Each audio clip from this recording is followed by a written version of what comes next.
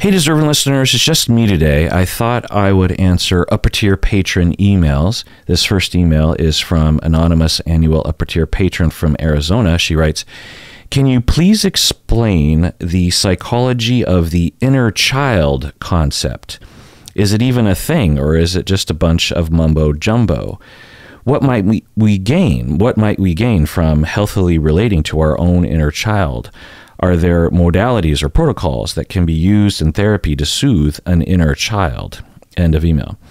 Yeah, this is a great question because we often are referring to the inner child, but what do we mean by that? And, you know, me, I like to define things, and when I'm talking about something with someone and we haven't properly defined it, it kind of irks me. Like I feel a kind of a, you know, that feeling when you rub a tin foil against each other or two styrofoam things. I don't know, does that bother you? It really just drives me nuts.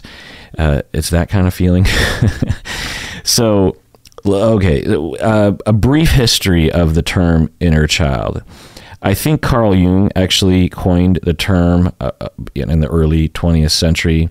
I'm not sure, but I think he was talking about how we're all born with an inner child archetype, and this inner child needs to be healed by a parent side of ourself or something like that. I don't know. I'm not exactly up on Carl Jung's ideas, but I do know that at least the idea of an inner child comes from that. But I don't think it is the same concept that eventually was being used when I was coming up, even as a kid. I remember an inner child being talked about. I think from my memory, the term inner child became popularized in the self-help movement in the 80s, maybe the 70s, maybe the 60s, but I remember it really coming into its own in the 80s. And if you look online, there are hundreds, if not thousands, of books published back then and since on the concept of the inner child. One popular book by Dr. Lucia Capcioni called Recovery of Your Inner Child. And the chapters in this book's from 1991, I believe. The chapters are just some of the chapters. Meeting your inner, so how to meet your inner child, how to embrace your inner child, how to accept your inner child, how to accept your anger from your inner child, how to find your nurturing parent, how to heal the wounds of childhood, how to celebrate your creative child, how to discover your spiritual child. So what do they mean by all this, and is it actually a thing? Well, no. I mean, nothing. Most things in psychology aren't actually a thing. It's a construct, a model, a way of conceptualizing the mind. We can't open up the body or the mind and find the inner child. It doesn't exist, but it is a way of conceptualizing things. And there's a lot of literature and a lot of conceptualizing around the mind, around parts work, and how we all have different parts to ourselves. There is some science behind this, actually, different modes that we go into, seemingly. But anyway, you know, like a real common example of different modes or parts or selves that we all have are when you're hanging out with your buddies, your friends, people that you trust, people that you can say really bad jokes around, crass jokes around. That's a mode that you go into, and you might start swearing more around them, and you might say certain things or laugh at certain things. And then when you go to work and you hang out with people you don't know that well, you have a different mode. You're not going to swear as much. You won't. And when you hear a swear word, it'll feel different, you know? Like when you're around your friends that swear a lot, well, I'll just talk about for myself. When I'm around my friends, we swear a lot, even my wife. And I don't know about a lot, but, you know, some. And when I hear swear words, I don't even hear them. Like there was a time when I thought that Umberto never swore. It just somehow got into my head that he never swore. But then over time, I started noticing that he did swear, but I just didn't register it. I just had this belief that he didn't swear, but he does swear. Maybe not as much as I do, but anyway. So when I'm around certain people, I will register swear words, but I won't really hear them. Whereas if I'm at work and I hear a swear word, it really sticks out. You know, if one of my colleagues was to swear in the middle of a meeting, I'd be like, huh? So and it'll feel differently to me. It'll feel more abrasive. It'll feel more offensive, you know? So one way to conceptualize that is that we have these different parts. Anyway, point is that what is the inner child? Well, there isn't really a definition. It is used in the clinical literature, actually. You would think this would be one of those terms that would just be in the self-help literature, but it is found in respectable journals by respectable authors. For example, Furman and Russell in 1994 wrote about it, and they said that as we, you know, just paraphrasing them, they said, as we live our lives, each era of our life impacts our later life. So your inner child is somehow encoded based on experiences and subjective experience, and that inner child affects us when we're 45.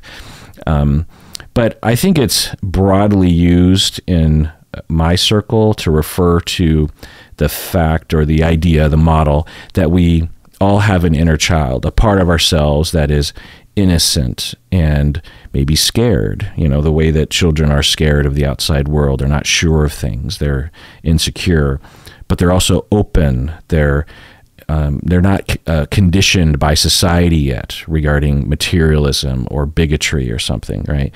Children don't usually understand these things. It's like, why does everyone care about that kind of thing? Why does everyone care about the color of other people's skin? Why do people, you know, why does daddy work 80 hours a week when I just want to hang out with him? That kind of thing.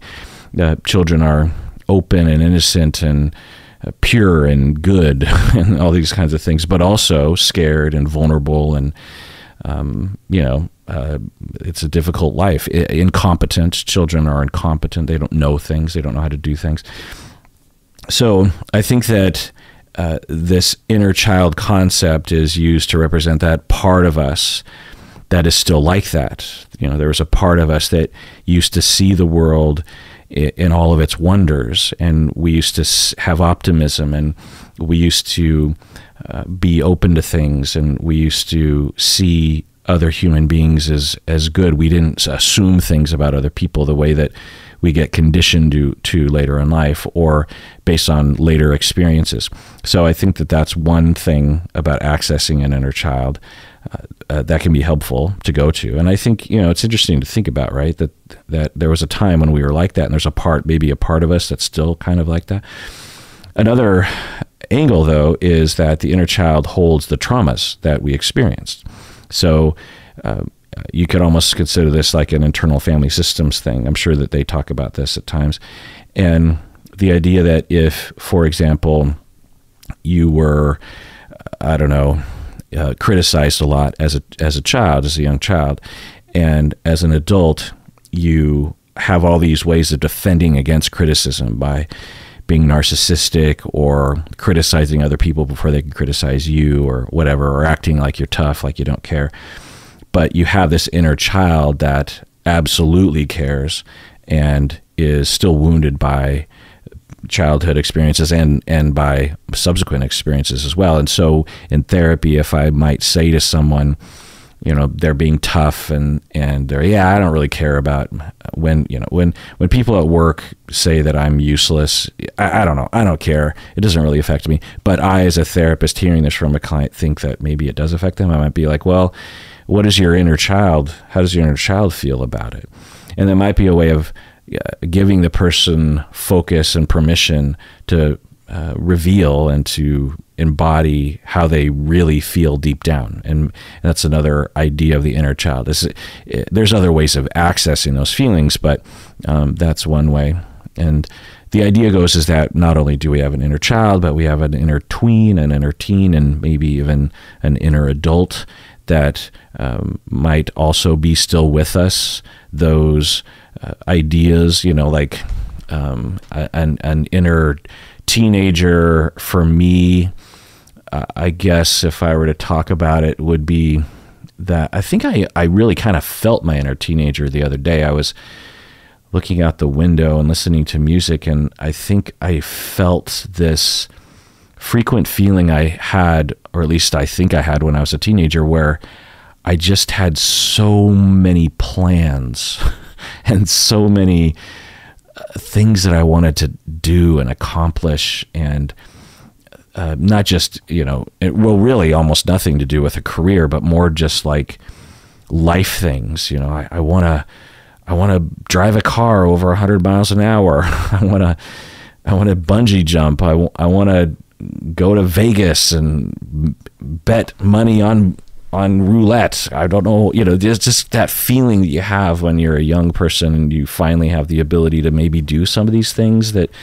you see on TV or you hear about. And, I want to buy something extravagant for myself when I get a job. I don't know. And then once you start experiencing those things, then they become a little mundane, like the first time that I ever bought a guitar for myself, I had a job and I was like, hey, oh my God, I have money. I can actually, I'm not living paycheck to paycheck. And I bought a guitar and it just, I'll never forget it. But since then I've probably bought, 25 guitars, and I don't really remember the feeling I had when I bought the other ones, but I remember the first one.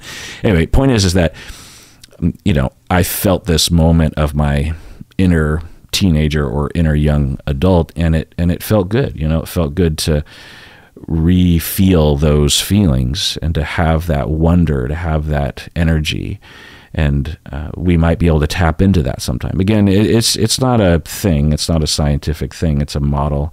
But so not only when we look to our inner child, our inner teens or something, are we trying to invoke the optimism or the developmental benefits of that stage. We're trying to tap into that for our benefit for something. Like my mom, for example, she taps into her inner child all the time, still to this day. She has this wonder in the world, and I've always admired that and have tried to model myself after. The quintessential example would have been 20 years ago, maybe longer, and we were having a family reunion in Central Washington, and it was the summer and it was really warm, of course, because Central Washington. So Seattle is, known to be very temperate and rainy, but just over the mountains in Central Washington, it's very deserty or not very deserty, but it's more extreme in the seasons, and so in the summer it can get really hot. Anyway, we're over there and we're outside, and then all of a sudden it starts to hail, and or pour rain or something. I can't remember, one of the two. And my mom and everyone starts running for shelter, right? And it wasn't that bad. It wasn't like going to kill anyone, but it was like notable weather, and so we're all taking to shelter. Then my mom grabs her granddaughter's hand and says, "Let's splash in the puddles." And so my mom and her granddaughter, my niece, incidentally, are stomping around, having fun and giggling and having this great time and screaming in the hail or the heavy rain. And I thought, yeah. And then I ran out there with her. And there's a picture of it that someone took at the time, and I get a lot of joy from that. So that might have even been like 30 years ago, actually.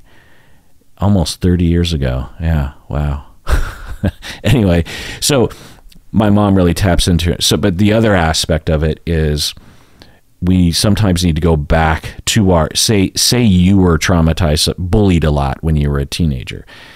Well, it might help to talk from your inner teenager in therapy, right? Or when you're journaling, to maybe give attention to your inner teenager, to give voice to that part of you that wasn't given a voice back then, or taking care of that part of you that wasn't taken care of back then, either from a therapist or from yourself or from others, something like that, But that's a great question, Annual Upper Tier Patron, about inner child. I like questions like that because I'd never thought to even think about, what do we mean by this? It's just one of those terms that gets thrown around, and I think it's important to investigate it. So I want to give a quick update on the complaint that was filed against me. So, I've been having my co-hosts read the framed letter. Actually, it's on my office. I can see it right from where I'm at right now.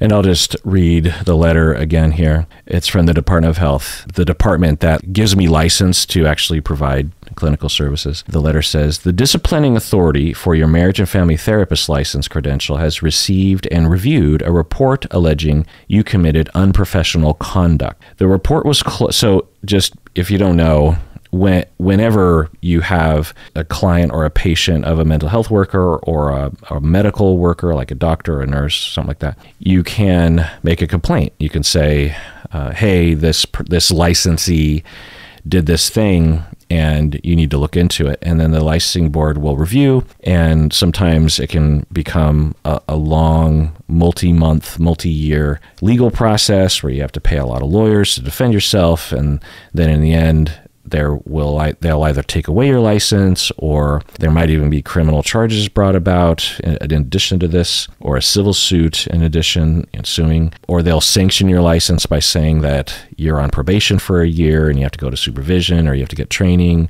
or you can't see clients in this format or something like this. So when us as therapists, when we receive a complaint like this, it's really scary usually. Before I received this letter, I would have said, oh my God, that's going to freak me out if I ever got that letter. Like my mild obsessive compulsive personality disorder traits would really get triggered by this. But when I received the letter, it didn't do that to me. I think it's because I had figured it would happen a long time ago. I had heard from other similar content providers like me who had multiple complaints brought up on them for a long time. And I was always like, well, yeah, I mean, eventually it's going to happen to me. And then as I was going through the trial last summer, I was like, for sure, someone's going to make a complaint. And then as the months kind of went on, I thought, it's weird that no one ever complained to me, because there were people online that were saying they were going to make a complaint as a group for things that didn't make any sense. Things that, like one group there are hundreds of people on Twitter who were agreeing that I was unethical because I was talking about intimate partner violence, even though I only had a license in marriage and family therapy. Have I talked about this with y'all? Even if I had, it kind of bears repeating, because it really gets me. Their premise was that licensed marriage and family therapists it's unethical for them to talk about intimate partner violence. I mean, that just doesn't make any sense at all if you understand anything about my field. They were essentially accusing me of something like I was talking about anesthesiology or something, which obviously is completely outside of my scope and I know nothing about. I have no education in anesthesiology. Intimate partner violence is not one of those things. Plus, even if it was something that was kind of specialized in terms of an area, and it is, they only know I'm a licensed marriage and family therapist. None of them had my resume or my background. The only detail they were holding on to was that I was a licensed marriage and family therapist.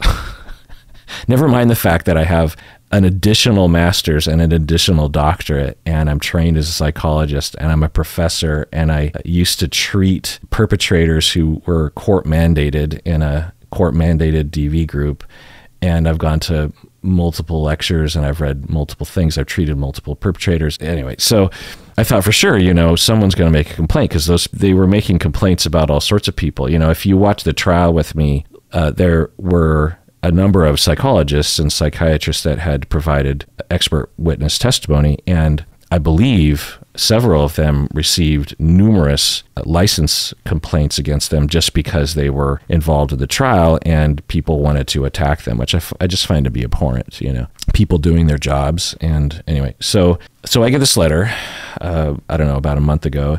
The disciplining authority for your marriage family therapist license credential has received and reviewed a report alleging you committed unprofessional conduct. And when I read that, I thought, oh, I bet you anything that was someone from the trial, because that's that would be the thing that they would accuse me of, right? Because it's not like there was an allegation that I messed up treatment with a client or that I broke confidentiality. If you're some rando on the internet, you couldn't make those claims because you wouldn't know. The only thing you could really say is unprofessional conduct, right? Anyway, so then going on here, the report was closed without an investigation or disciplinary action. the report will not appear on your provider credential search webpage because no action was taken against your credential. So when I received this letter, I just got a little bit of a kick out of it. And I thought, you know what? I'm going to frame this and I'm going to put it in my office. It's a badge of honor as a content provider who talks about psychology. It's a rite of passage. It's right up there with my, when you cross a certain threshold of subscribers on YouTube, they send you, they call it a button, but it's, it's just a plaque. And I have this silver plaque that indicated that I have over 100,000 subscribers, and similar that this letter. Then I just sort of forgot about it, and then the other day I'm walking around with the dogs and Stacy, and it suddenly occurs to me that I do have a lawyer who is there to defend me against these things, and she should probably know about this letter. I mean, this is a big deal.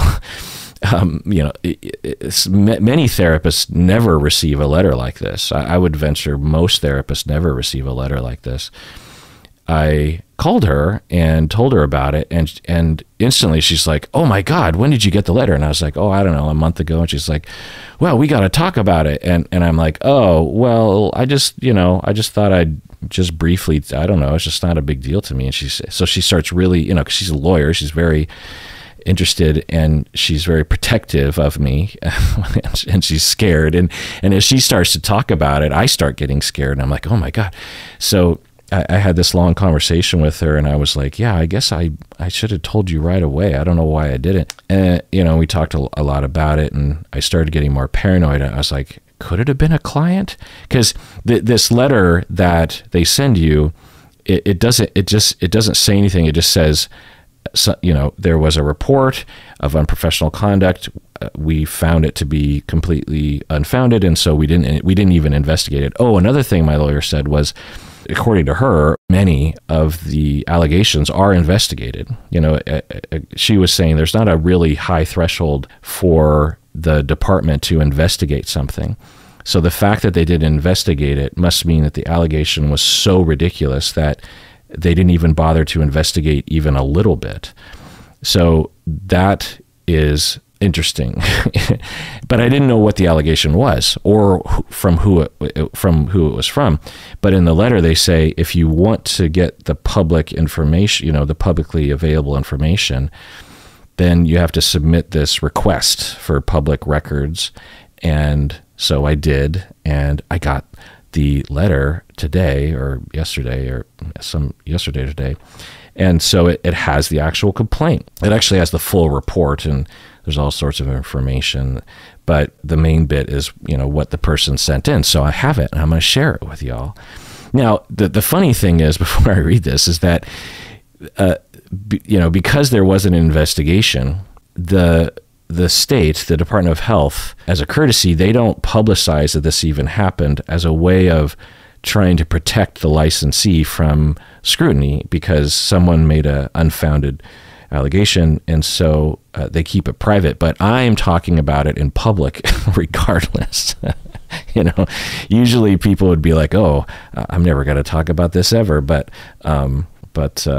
so here we go. So I believe you fill this out online. It's just a form you fill out online, and it says, this is them typing it in. It says, "This person is an MFT," and then they list my license number. "And this person is a marriage and family therapist and is not a licensed psychologist, but they represent themselves as a psychologist and use the term doctor across their very wide, very public marketing and promotional platforms, their website, YouTube, and Patreon." And they provide links to these things. So this is very similar to what I assumed the complaint was, the intimate partner violence accusation. So let's read this. This person is an MFT. It's true. I am a licensed marriage and family therapist. And by the way, I've talked about this before, but just briefly, I could be a licensed psychologist as well, or in lieu of, because, originally I was a marriage and family therapist, became licensed back in the late 90s. And then I became trained as a psychologist, went back to school, got another master's, got a doctorate. And I'm trained as a psychologist, and all I needed to do was just take the test. that's all I needed to do. But there was no reason for me to get a license in psychology because I was already licensed to practice in the state of Washington. The only slight benefit would be maybe insurance companies might pay me a little bit more per hour, but not a lot. And I thought that's not really worth it to me because you have to pay money to have another license, and plus as a professor in a marriage and family therapy program, I think, don't quote me on this, but I think I had to retain my license in marriage and family therapy to be a professor in the marriage and family therapy program. So essentially I'd have 2 licenses and I'd have to pay, and I think it's like $500,000 a year to get licensed or something. I don't know. And I didn't have that money. And so I'm just like, well, why would I? And the test is not easy. There's a lot of studying. So I thought, what's the point? I think I always figured someday I would, but then time just, kept creeping on and I just never bothered. I've always just defaulted to not calling myself a psychologist because I'm not a licensed psychologist, but there were times when I was called a psychologist, which I won't bore you with in other contexts, and it was considered to be on the up and up. I don't really care. I don't care when I'm called. I don't need to be called a psychologist. It does get annoying sometimes when media people will introduce me as a psychologist, and I'll have to correct them, which is weird. Like another YouTuber will have me on their channel, and they'll be like, "Psychologist Dr. Kirkanda," and I have to say, by the way, I'm not actually a psychologist. I'm a psychotherapist, and I'm a marriage and family therapist, and I'm trained as a psychologist. Just all this stuff. They're like, huh? And it just gets kind of annoying. But anyway, so they say, this person is a marriage and family therapist and not a licensed psychologist. Okay, that's true. But they represent themselves as a psychologist. Okay, I have never represented myself as a psychologist. Like I said, I think there are times when media people will call me a psychologist, and I won't hear it and I won't correct them, or I won't have a chance to correct them. Like sometimes I'll be interviewed for a news article or something, and I'll tell them exactly how to introduce me, and they'll forget or they won't write it down, and then they'll write Dr. Kirkanda, psychologist, on YouTube, and I'll be like, ugh, and I'll email them, but they won't correct it. And I'm pretty anal about that, and plus I don't understand why we have to always use that word, psychologist, and 2, I don't understand why it's such a coveted word. There's so many other words that I can say that I am. I'm a psychologist. I'm a psychotherapist. I'm a therapist. Whenever I introduce myself, I say I'm a therapist and a professor, and I find those 2 words to be powerful, very important words, very descriptive words to me. The word psychologist, even if I was a licensed psychologist, I still don't think I would introduce myself as a psychologist, because psychologist can mean so many different things. Therapist is a very specific thing. Psychologists might do therapy, but they might not. Whereas therapists always do therapy, I'm generally speaking. So anyway, they say that I'm representing myself as a psychologist. So you're just like, huh? When did I ever say that? I never say that. But then you hear the second part of the sentence. He uses the term doctor across his very wide, very public marketing and promotional platforms. I just love that phrase. So, and I've seen this before as well. And I've seen this actually, Dr. Todd Grande, if you know him on YouTube, he was accused of this as well, that because he uses the term doctor, Dr. Todd Grande, Dr. Kirkanda, that we're claiming to be psychologists when we're not, which is just one of the dumbest things.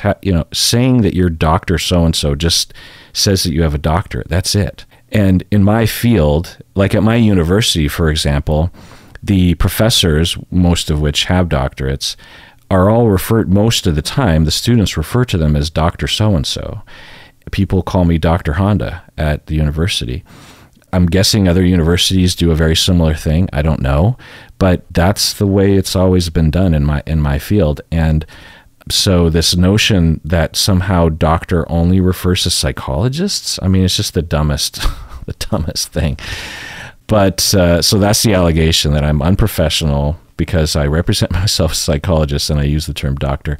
And then this phrase, he uses the term doctor across their very wide, very public marketing and promotional platforms. You can just hear the contempt and the emotion, I suppose, behind the allegation. Their website, YouTube, and Patreon, yeah. not a very long complaint, right? And I don't know what the review board, how they saw it, but they didn't even investigate it. I just thought I'd share that with y'all. I find it to be interesting. And so on one hand, when I didn't know the details of the complaint, I was just kind of, like I said, kind of tickled by the fact that I got it. It just felt like, oh, how fun, a milestone in my career. But when I read the actual complaint, it got under my skin, you know, because there were so many things like this happening during the trial last summer, and so many public statements like this with, like I said, hundreds of people upvoting it and retweeting it and agreeing with it and commenting on it. You know, it wasn't just one or two weirdos on the internet. It was like a whole mob of people that had this completely different world that they were living in terms of facts and understandings of ethics and laws, and even a different world in terms of what I even said. And I don't even remember if this was a pro Amber Heard group or a pro Johnny Depp group, because there were crazies on both sides. I mean, it was insane. Now, I do not think that any of you made this report. I think based on the verbiage, and just even before I saw the specifics of the complaint, I immediately figured it was just one of those fly-by-night people that, so here, I don't know, I know I've gone over this so many times. 10 years from now, I'm still going to be talking about this fucking trial, but there were people who had watched maybe one video or had watched, you know, one or two videos, or maybe even just 15 minutes of one, because each of the videos that I posted 60 plus 1 hour videos in that summer, like daily. It was insane. The amount of work, oh my God, I was so overworked at the time. I think I was averaging something like 70 hours a week or something. I mean, that is just not humanly good. Anyway, so there was a group of people that would watch maybe one or two videos, and there were people that were like, oh my God, this is the best. And then they would never watch anything else, and they would never listen to the podcast. They weren't really interested in my other material, and they thought it was great. And then there was a group of people who thought I was a complete idiot and that I had no idea what I was talking about, and they would state it as such. And then there was a third group of people. These are all the people who aren't you, by the way.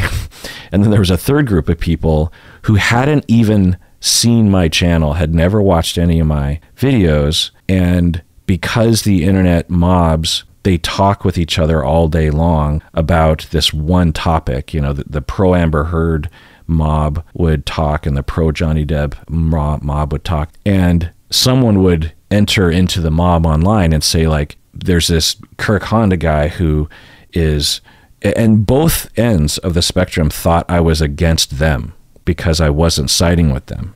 They're attacking me, and there were mobs of people that I was fairly convinced had never even heard what I had said. I was just labeled as someone that was the enemy, and they were going to do everything in their power to take me down. I just thought, like, what did I do to you? Like, what did I say? You know, pull a quote from one of my videos that actually demonstrates what you're saying about me, you know? Anyway, so maybe this is the final chapter, the final giggle that we get to have at the end of this as we read this complaint intake form. He is not a licensed psychologist, but he represents himself as a psychologist, and he uses the term doctor across his very wide, very public marketing and promotional platforms. Let's take a break.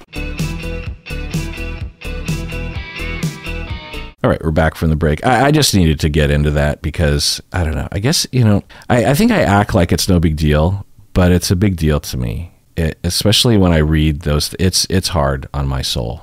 I guess it feels good. Sorry, now I'm talking about it again. It feels good to have the Department of Licensing, who don't know me, presumably, and they're the authority, right? And they're interested in protecting the public. That's their job.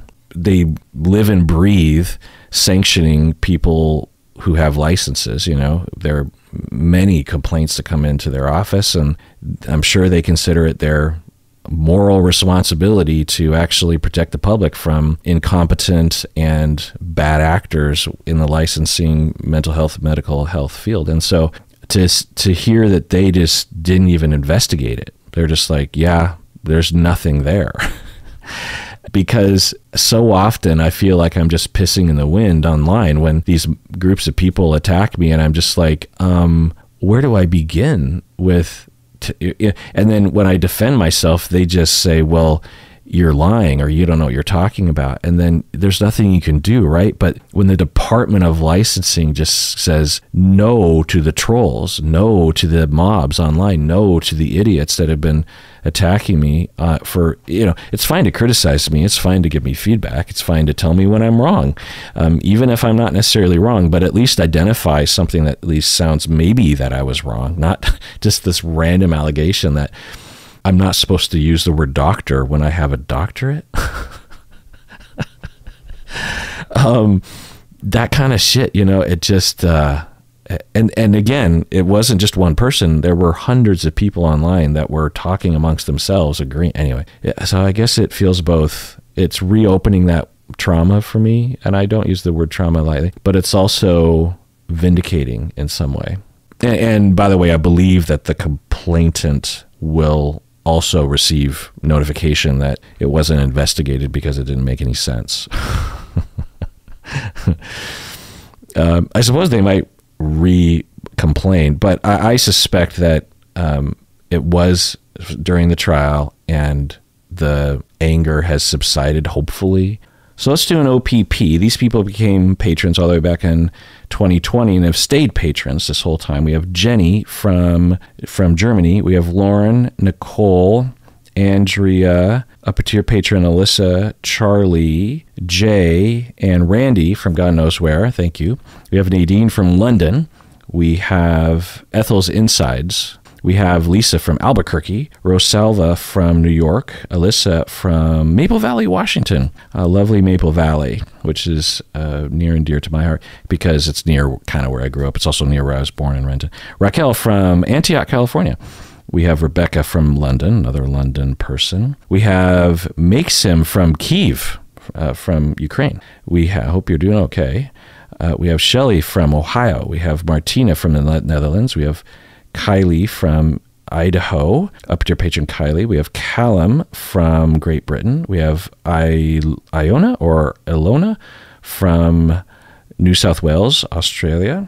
We have Chelsea from Georgia. By the way, I just watched so there's this one YouTuber that I like from New South Wales, I believe. I think his channel is called I Did a Thing, and it's comedy where he makes different engineering projects at his house, and they're really goofy. Like, he was making this paint gun to protect his friend who was another YouTuber who had his house burned down, and I was like, what? There's a YouTuber in New South Wales who had his house burned down? And then I looked at his channel, and he's called I can't remember his name, but I think if you're from Australia, you probably know about him because there's this politician that he's been going after. And anyways, a really interesting story of corruption in the government there. And then this one YouTuber goes after him, and there's all these shenanigans by the government and by the police, and now his house is burned down, and there's all these lawsuits. And it's incredible that this one, I don't know if this YouTuber is on the up and up, but it kind of looks like this YouTuber has the resources because of the amount of money he's making and the resources he can pull from. Like, he raised $1 million from his audience to pay for his legal fees and whatnot. His name is Friendly Jordies. He's on YouTube. Anyways, really an interesting story. So why am I talking about that? Oh yeah, OPP. So we had Iona or Ilona from New South Wales. We have Chelsea from Georgia. We have Jess from London. 3 people from London. We have Andrea from California. Thank you so much for becoming a patron all the way back in 2020 and staying a patron through thick and thin. Super cool of you. All right, this next email is from anonymous annual upper tier patron from Arizona. She says, what's the answer to making quality therapy accessible to all Americans? I recently lost the best therapist I've ever had because he no longer participates with insurance panels. I've been trying out different therapists that accept my insurance, but most of them just feel like I'm chatting with a friend and I never make significant progress with them. I've warmed myself to trying a new non-insurance therapist, but she charges almost $200 an hour, and I can't afford this. Something is very wrong with this. I can't believe this country I live in. Insurance blows. That's a given. I hate to ask this, but are some therapists just greedy? I'd gladly take up the fight to fix it, but I don't know where to start. End of email. Yeah, I get it. I'm really sad for you, patron, and I've been there before myself to some extent. It's atrocious. It's criminal. It's awful. And there's so many reasons why this is the way that it is. But I'm just going to assume that under your insurance, there is a good fit out there. It might just take a while to find the right one. And I know that sucks that you'd have to try out 5, 10 therapists before you find the right one, but it's worth it. But yeah, you're asking for a solution, you know.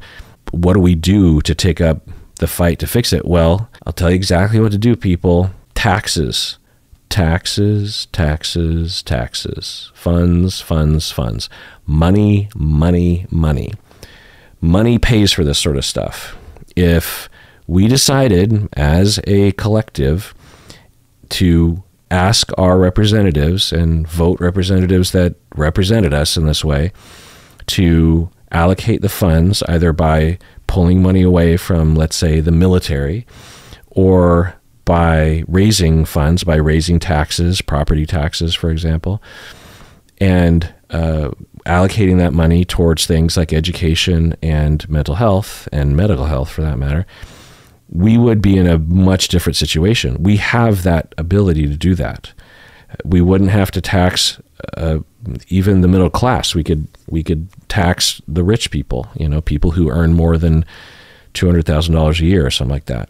And we could pay for it. The money is there. But because we don't pay attention to it, because we don't vote like that, because we vote for other reasons, or we don't lobby our representatives enough. All right, let's take a break. We get back, more emails. All right, we're back from the break. Anonymous upper tier patron, she wrote in and said, I have been a patron for 2 years now. Your podcast has helped me immensely. I've been avidly listening to your Amber Heard versus Johnny Depp trial reactions.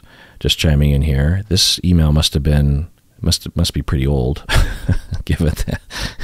But just going on here. I was diagnosed with borderline when I was 32, and now I'm 46. I have the pervasive patterns, volatile relationships, etc., etc. So this was very enlightening to me. As a marriage and family therapist, what is the percentage of couples that come to you for help who live in relationships like Johnny Depp and Amber Heard? Okay, just chiming in here. So it's hard to know exactly what their relationship was like, but we did get a glimpse into their relationship, especially when you hear the audio recordings. And I would say I used to have this percentage breakdown that lasted for a good amount of time. When I was full-time practicing as a therapist, I had a fair amount of couples, and I started getting this percentage feel of the landscape. And I what I would say is that a third, 33% of my clients were very easy. They came in with minimal issues. Sometimes they were just coming in prophylactically to, make sure that their relationship was really good, so they didn't need therapy in the future or something like that. And sometimes they just needed a few sessions, or the sessions were very pleasant with them. There was very little conflict. And so that was about a third. The other third was in the middle, and there was significant conflicts, significant issues that might take a couple years to work on, but the sessions were workable. The clients were differentiated enough to look at themselves, to take responsibility, and to make requests without being hostile, and working together with some coaxing. And then another third were very conflictual and fairly undifferentiated, these sorts of clients, these couples would be hard to work with, but I took it on. This was kind of what I got into the field to do, to work with people like this. Often one or both would be on some personality disorder spectrum, some significant amounts of attachment insecurity, significant amounts of schemas at play, and lots of not taking responsibility, not apologizing, lots of hostility. I would hear about a lot of conflict outside of the session. And so I would say that the Johnny Depp Amber Heard presentation fits into that. Having said that, most of the couples that I saw in that lower third, I don't know if I'm saying lower, but the more conflictual third, I was able to help them. It might take 5-10 years, but I was able to help them. If they stuck it out, we could gain ground. I might not see gains in the short term, like after a couple of years, I might be like, have I helped them at all? But eventually I learned that if we stick it out and I just keep plugging away with them and they keep coming back and they just keep working on it, 5, 7, 8 years into it, we would definitely see results. And so I think that was absolutely possible with the two of them, because I think there was a kernel of love, even when they were highly conflictual with each other, that could have been salvaged. The problem is they did go to couple therapy, but they seemingly didn't go for very many sessions. And the sessions that they did go for were really weird. I got the impression that the therapist made accommodations for them based on the fact that they were famous and their schedules were really wonky, from filming all these different things. And so they would have sessions that would be like 4 hours long or something. And sometimes one of them wouldn't show up until midway through, or I don't know. It was very chaotic, and they didn't really seem to give it a fair shake, which is unfortunate for everyone. Going on with your email, I felt that the dirty laundry that was aired during the trial was actually pretty mild in my experience. Has violence and rage just been normalized in my family, or is the Johnny Depp Amber Heard experience more common than the shocked media allows for? End of email.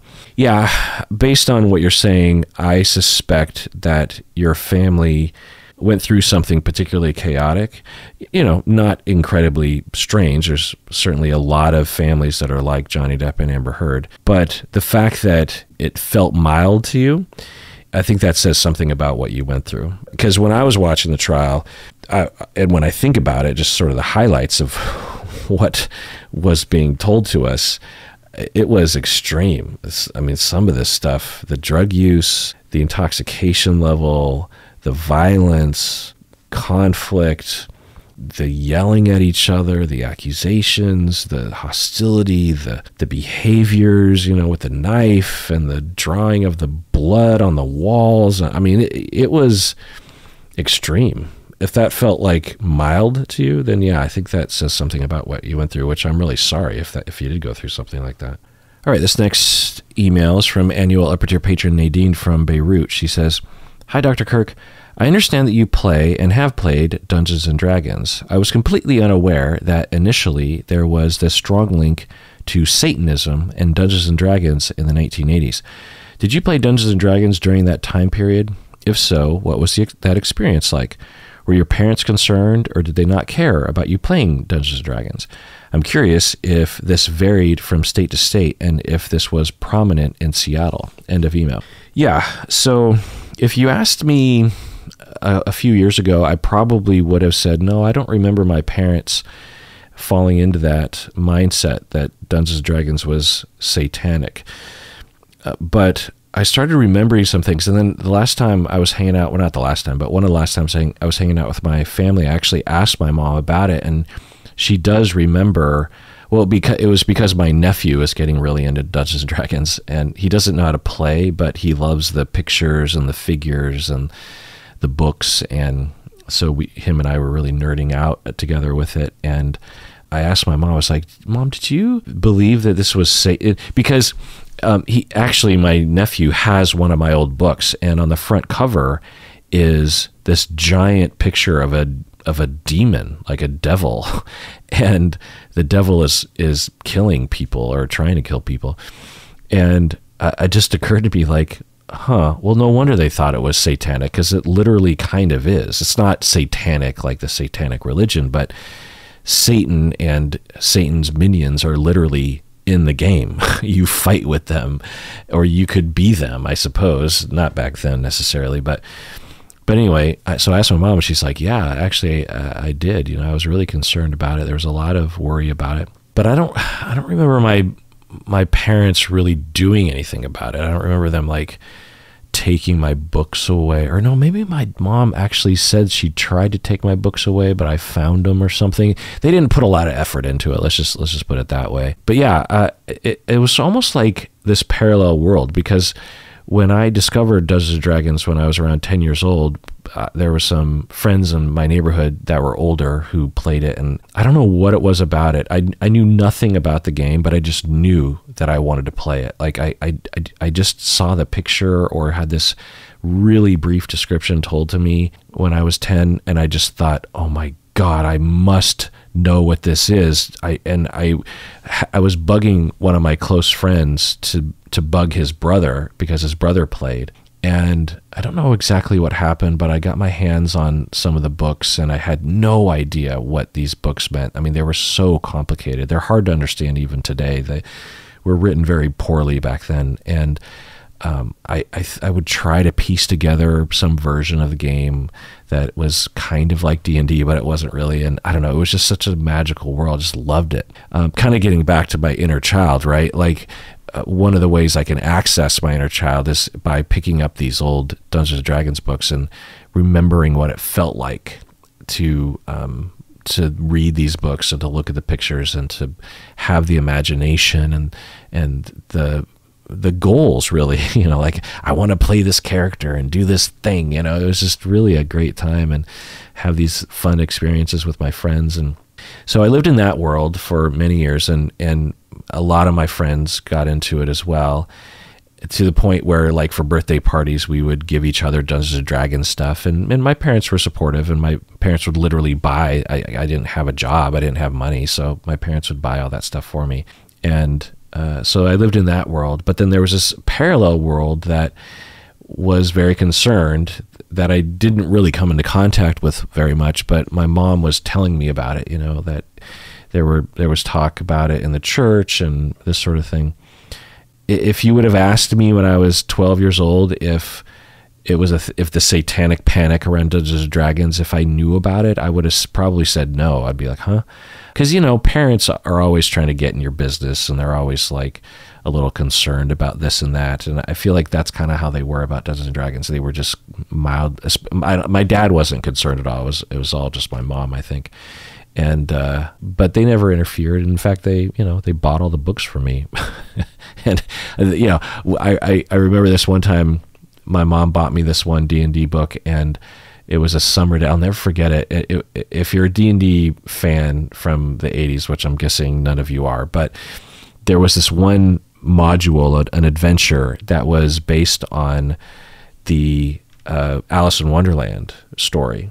And so you get pulled into this land, and you actually fight like Tweedledee and Tweedledum.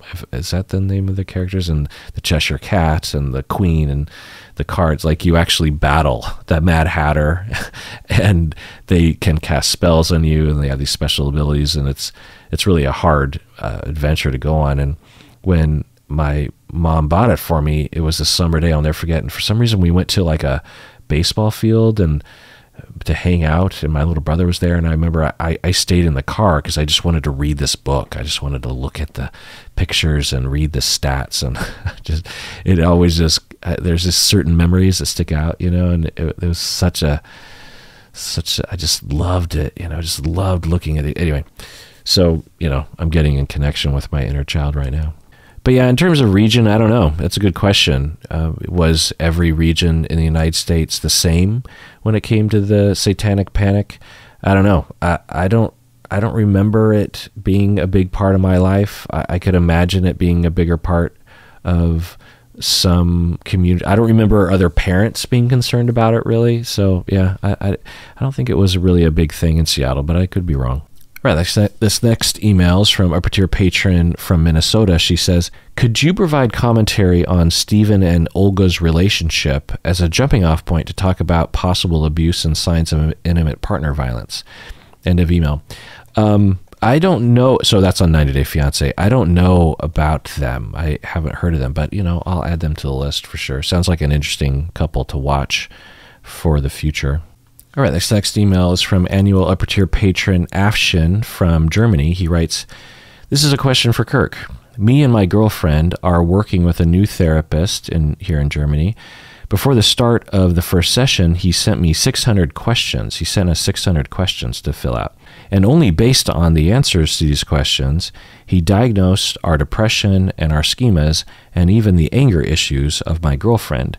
He gave us great support, actually. But now I am double thinking and likely to change my therapist because some diagnoses, like diagnoses for borderline, are time consuming.